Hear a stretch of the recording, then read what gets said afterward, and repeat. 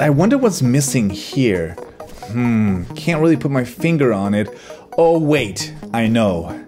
It's our good old friend, gloss.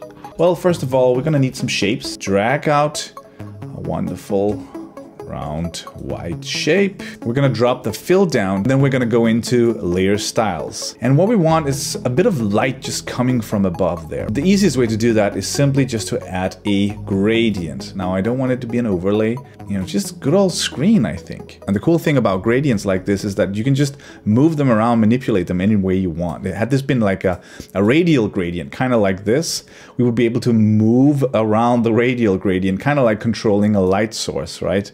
But let's go with a linear gradient. Just kind of want like just the half of the circle covered in a gradient. I also usually, when I do gloss, add just a little bit of an edge to it. So maybe like an inner shadow, and just sort of have like a little sliver of more solid light there at the top. Let's tweak these vectors just a little more. I personally prefer when you can see like a subtle edge of the gloss layer. Also just adding another gloss layer up here. When you look at things like gloss and other details in icons really close up, it can look a little weird, right? It's like, it doesn't really look right.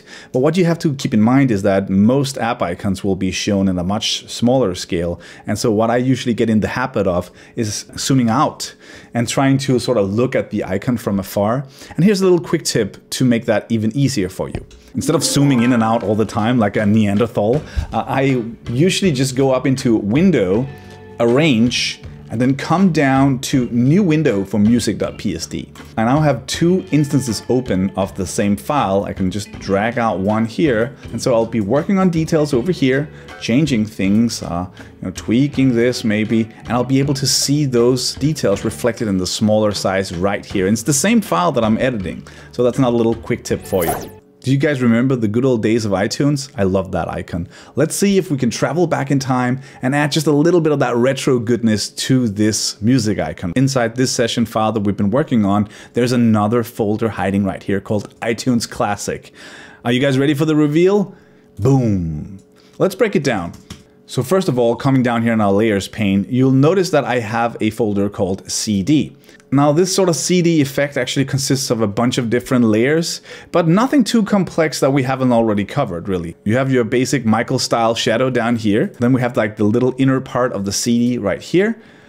We have the CD itself here, and we also have a bit of an overlay to the CD. And so I feel like if we disable this layer, we haven't really burned anything to the CD just yet. Those of you in the audience that's old enough, you know. What I wanted to focus on in this icon is this cool laser disc effect. It's literally just a gradient overlay. And yeah, it's a pretty complex gradient. It has quite a lot of different color nodes, and it takes a little bit of experimentation to get exactly what you want here.